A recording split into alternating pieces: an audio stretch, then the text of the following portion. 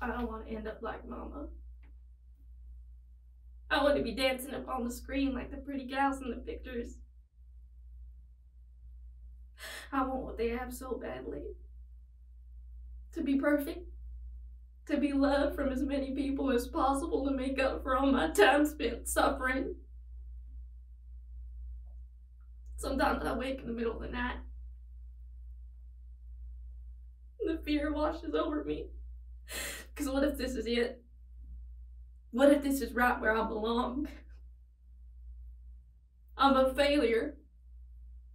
I'm not pretty or naturally pleasant or friendly. I'm not smart or funny or confident.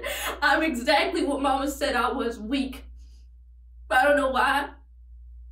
What did I do? Why wasn't my family like yours? I hate what it feels like to be me and not you. I'm so scared that when you finally come home, you'll see me and be frightened like everyone else is. I know what I've done.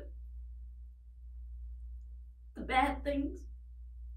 Terrible, awful, murderous things. I regret them now, but I liked how they felt.